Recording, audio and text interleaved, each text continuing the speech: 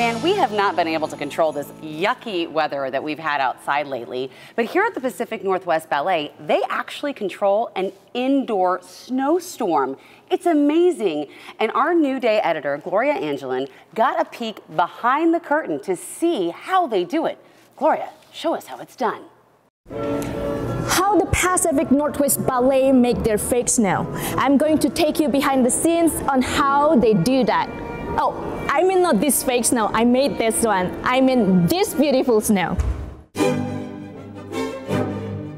We have 3 people operating the snow. The snow comes out of big, long cloth fabric. Along the fabric, a whole bunch of holes. And as we move the bag up and down, we expose the holes so that all of a sudden the snow that's spread out across the pipe, falling down through the holes. And then we have special lights pointing directly at the snow so that as it comes down from the air, you actually see what the snow looks like, and it catches just little glints as it flutters down to the ground from about 40-45 feet up in the air. The snowstorm, it's the exact same how we do the regular snow. It's just moving the ropes faster. We also get a little bit of a benefit from our counterparts in the electrics department who have giant Hollywood-style fans that are pointing at the snow to get a little bit of a swirling motion into them. So it gets a little bit more of that wind and storm effect.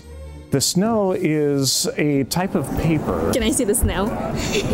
Kind of looks like if you take a whole bunch of hole punches from a ream of paper.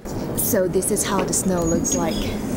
We have a couple other shapes than just round punches, but we have stars and things like that. This paper, there's a flame retardant built into it.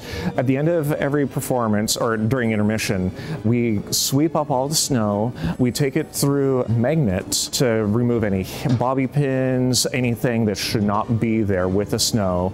And then every week or so, depending on how many performances we have, we bring all of the snow bags back down to the stage level, refill them all, fluff them out so they're kind of relatively even across, and then we take them up and cycle it through again. And some of the snow has probably been used for multiple years worth of performances.